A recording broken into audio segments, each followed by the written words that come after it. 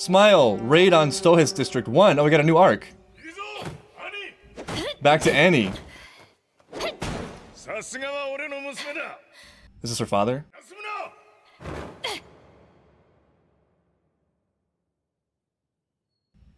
Is Annie the female Titan? She is blonde. I did say that once in passing.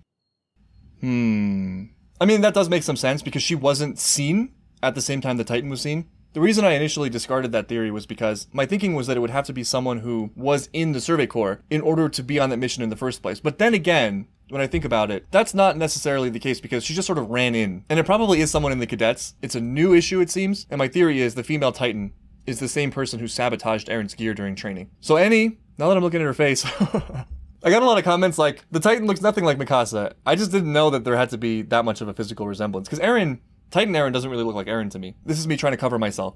Make myself feel better for totally getting it wrong. Yeah, I'm really worried about the fallout of this terrible mission. Yeah, see, people are happy about it on some level. It gives them what they want. These people again. Seems like it's growing in popularity. Nice, are we gonna get to know some of the military police?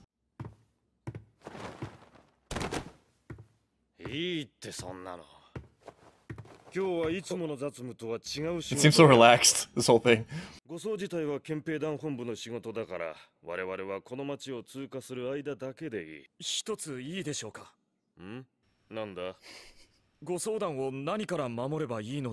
Yeah, I was thinking the same thing.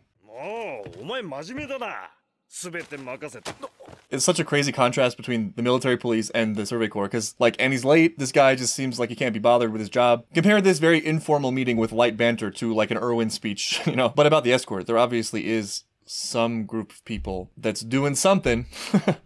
Something's going on behind the scenes. I don't know how big it is. I'm guessing Annie's a part of it. I'm guessing that's why she slept in, because she just, you know, did that whole Titan thing. But on top of that, the escort makes sense anyway, just because it's not like everyone loves the Survey Corps or Eren. There's a whole bunch of different interests here.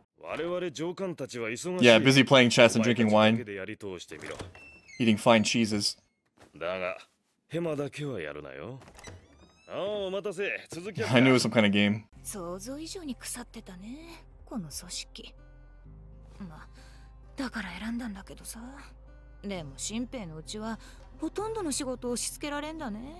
Don't worry, one day you two will graduate into the poker game.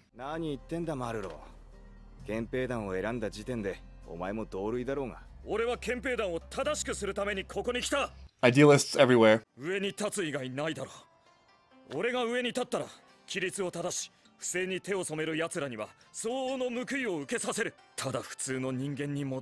This is kind of a relief to me. I mean, it's always a relief when I find out things are more nuanced than they at first appear. So the MPs are people. They're people just like everyone else. Before I was talking about the idea about how, like, there are many ways you can give back, right? It doesn't always have to be the most dangerous thing, like I think some people in the show would believe. The military police conceivably could play a very important role. Marlowe seems to be one of the people who joined not out of just selfishness or for his own personal safety. It seems like he actually has a connection to it. My feeling about this is that this is setting them up because they're sort of this ragtag crew, right? They're kind of nobodies. Most of them are upfront about the fact that they're just doing this for relative ease and comfort. But here they are about to be placed into this big position where things could go down. And if my new theory is correct that Annie is involved as the female Titan or something like that, this is going to make them very important. And so that'll be interesting to see how they handle that when things actually hit the fan. I can see this being a crew that actually ends up being interesting. There's no Erwin here, but, you know, we can make do. In some ways, it's kind of the flip side of the Survey Corps, right? Because the Survey Corps is so Erwin and Levi heavy, top down, right? This is like just some lost kids without any of that like inspirational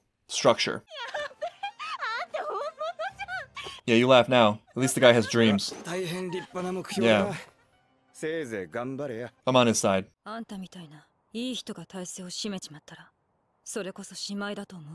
How so? It does. But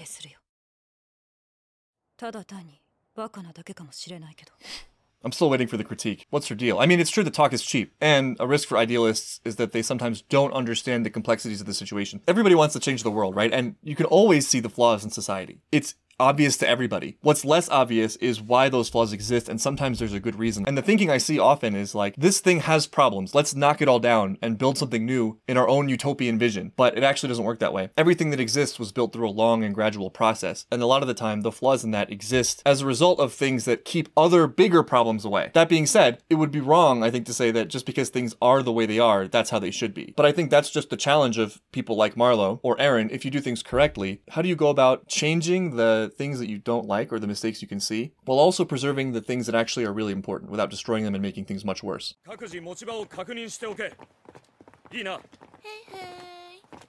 They're so soft. They're setting them up. They're soft, but then things are going to go wrong.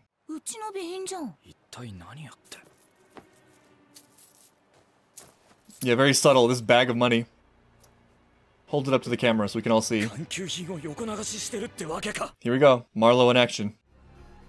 And he's taking notice.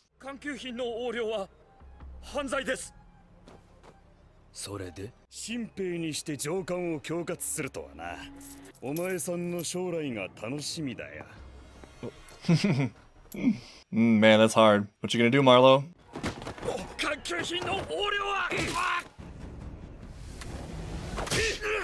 Oh, damn.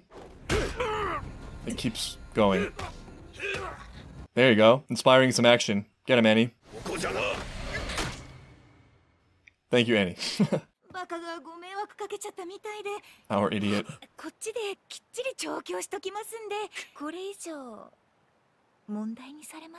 Using her sweetness as a skill. But he kept the money, though. So at least there's that. At least he got paid.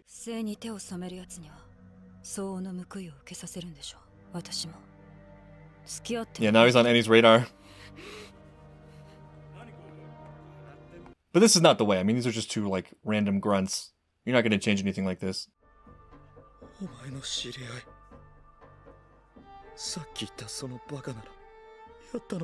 Yes. He would have. He would have stabbed them and called them filthy pigs.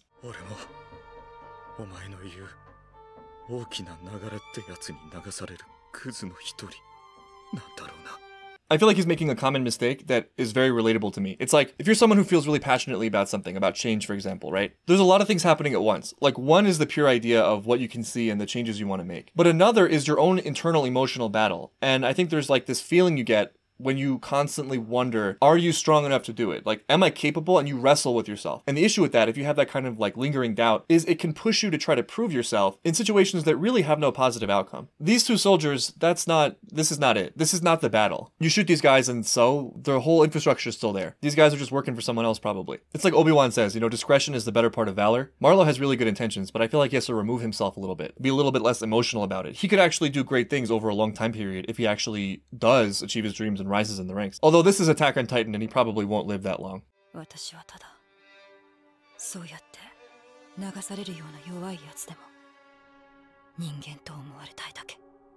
Annie, huh? Armin? What's he doing there? Armin knows everything. Wow. This is huge for Armin.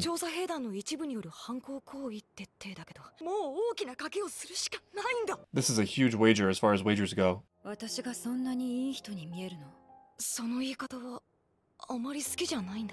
Same.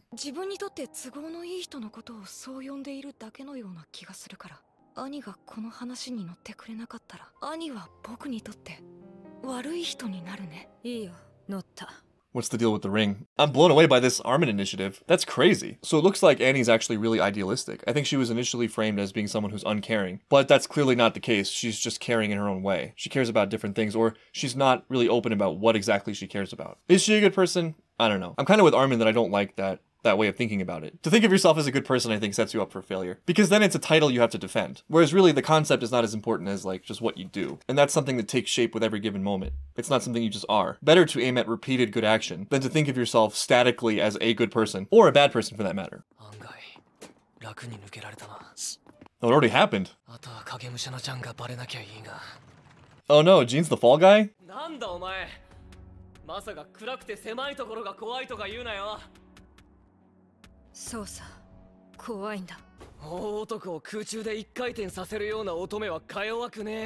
Wait, what? I'm confused. For a second I thought I missed an episode because my first thought when he said that was that he's referring to Annie like spinning that dude, but I guess he's talking about the training camp. Although, is that a double meaning? Feels like a time jump happened because there was so much behind the scenes planning that must have taken place between this whole crew. They just sort of like materialized here with this plan. Well, I mean, she's already done her part, right? They don't really need her help beyond here. Why doesn't she want to go underground?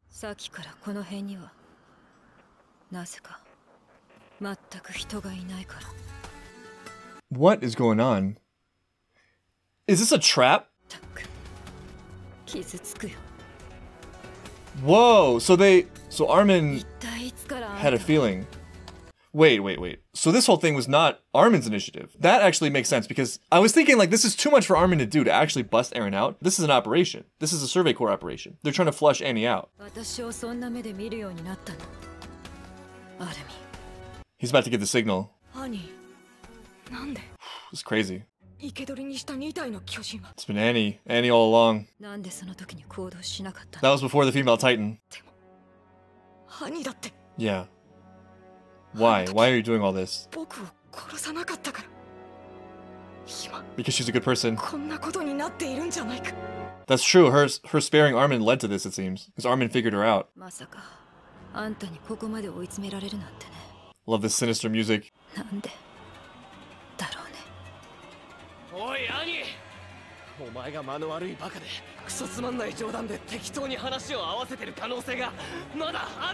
No. Annie has no sense of humor.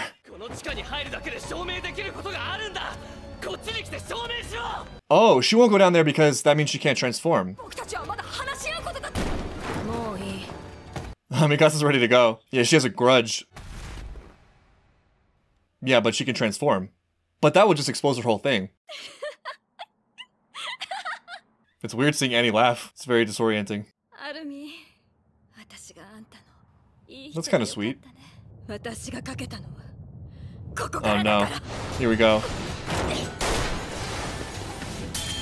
Oh, that's the trigger. That's what the ring is for. But this is it though, right? Now they know. Damn, even the transforming creates an explosion. Well, that's it. Female Titan's out in the open now. So much happened in that episode. I'm amazed by the speed of that. While watching that, I got the feeling that I had missed an episode or something like that. Because that was really, really quick resolution to who is the female Titan. But I think the fact that it's a plot to capture her sort of clears that up. Because it seemed like a big jump to me that Armin would have like planned this whole thing to go against the military and kidnap Eren. It makes a lot more sense for him that this was not like a rogue action, that it was actually a plan. And that's such a huge shock. Not that it's Annie. I mean, it makes a lot of sense in hindsight. Can't believe I missed that. But the beginning of this episode felt like it was setting up Annie and the military police and that whole crew with Marlowe and everything. I mean, I'm sure they're still going to be a part of it, but this definitely shakes things up. I imagine this would actually help Eren, just because it's like Pixis was saying, you know, a common enemy. Eren looking pretty good if there's this threat of this Titan right in the walls. Who else is going to help out? So now we know it's Annie. And there was that little flashback to her father, but what led her here and what is her actual goal and how much does she know? She mentioned something about helping the little people who get washed away in the tide, but I'm not exactly sure what she means. So I'm looking forward to getting more on Annie and seeing exactly where she lies mentally and morally. But yeah, I love the setup. I love that tunnel twist. That was really cool. It makes Armin look really cool and also the core that they ended up orchestrating this. It's a pretty good plan. And in hindsight, Armin's like giving her all these excuses, right? Like, why here? Why this? And also it makes Jean safe. Probably. Totally flipped my expectations upside down. So yeah, that's the end of episode 23. I'll see you guys next time when Annie's on the loose, I guess.